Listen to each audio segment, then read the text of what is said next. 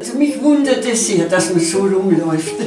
Wieso denn? Ich habe am Anfang gedacht, da ist ein Loch in der Hose, wie ich das erste Mal gesehen habe. Aber jetzt ist es modern. Ja. Da habe ich heute wichtig gesehen, denke ich, ganz modern. Ist halt jetzt eine neue Mode. Ja. Ne? Und darum machst ich könnte auch so nicht rumlaufen. Ja. Gell? Das glaubst du auch. Ja. Wie wir noch so jung waren wie du, da haben wir sowas gar nicht gekannt. Glaubst du das? Nee. Hat es das gar nicht gegeben? Oder die Menschen durften ja keine Hose anziehen, keine langen Hosen. Sie durften nur Rücken Ja, anziehen. so war das. Aber du bist... Und Schwester Luitgard, geht in eine Maschine? Ja, geht prima. Ich habe es jetzt kontrolliert. Wunderschön. Auch die Spannung ist schön, sehr schön. Wunderschön. Aber was hast du heute für Hose an? Hi, jetzt hast du auch schon so verrissen. Und da habe ich Meine alte Hose. Ja, und wenn ich als bei den Jugendlichen sehe, wenn die da sind und die ganzen Knie hängen raus, dann meine ich immer, da müsste ein Fleck drauf. Die alte Hose nicht noch nehmen zum Flicken, ist ja alles zerrissen. Ja. Und abgeschossen ist auch noch. Abgeschossen wie? Ja, also das geht abgeschossen. nicht. Nee, geht Und dann meinst du, da klappt noch? Die reißt doch gleich wieder auf? Ja. Weißt du nicht, was in der Bibel steht?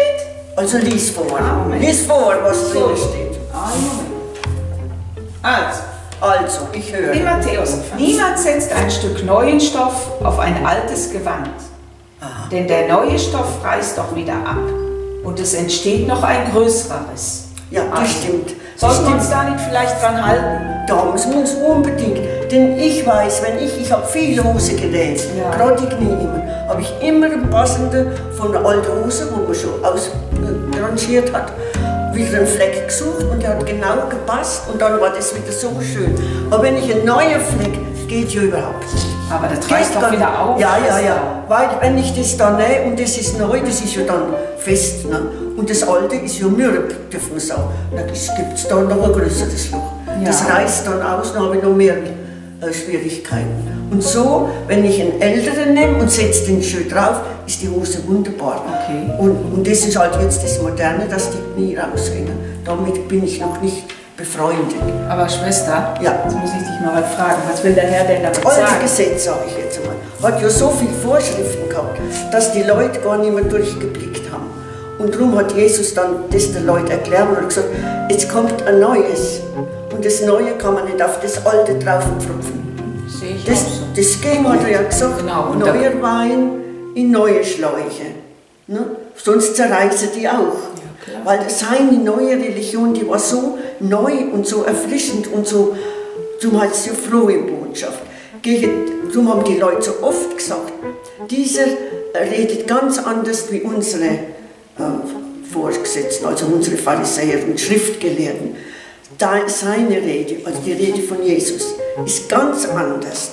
Und ich höre mir viel lieber wie die Pharisäer, die haben ja nur von Gebot Wie könnte man verboten. das auf die heutige Zeit, gerade in dieser Umbruchssituation, wo wir gerade sind, wie könnte man das in diese Zeit übertragen? Wie siehst du das? Seine Lehre. Ja. Und seine Lehre ist Güte und Barmherzigkeit und Liebe.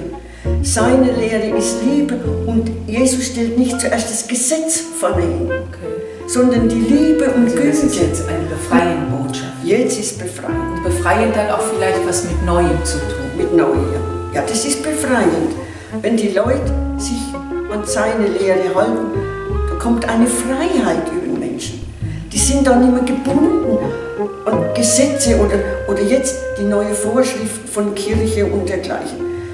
Das tut die Leute abstoßen, wenn zu viele Vorschriften sind. Und das wird eingerissen. Das soll auch eingerissen werden. Und wieder neu angefangen. So wie der Phönix aus der Asche steigt. So muss jetzt die Kirche erst einmal am Boden liegen, dass sie neu aufsteigen kann. So muss das sein. Und so deutest du die Stelle. So sehe ich das ein. Liebe und Güte, das ist die Haupt. Und das verstehen alle Leute. Wenn man lieb und gütig, und wenn es nur ein gütiger Blick ist, oder einmal nur eine kleine Frage, oder ein aufmunterndes Wort, oder, das verstehen alle Leute. Ob es jetzt katholisch sind oder auch nicht Mose von, ne? Sondern ihr habt dann immer mehr Gesetze dazu gemacht und habt die Leute dann so gesteigert, sie müssen die Gebote, die Gesetze halten. Und dann waren die Leute so unglücklich. Und Jesus tut sie mit seiner Lehre befreien. nicht auf denen ihren Alte aufbauen, sondern er macht neu. Er macht neu.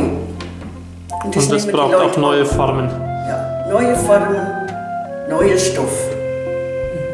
Neuer Stoff. Und das ist es jetzt. Gut. Und so braucht die Kirche jetzt auch neuen Stoff. Wunderbar.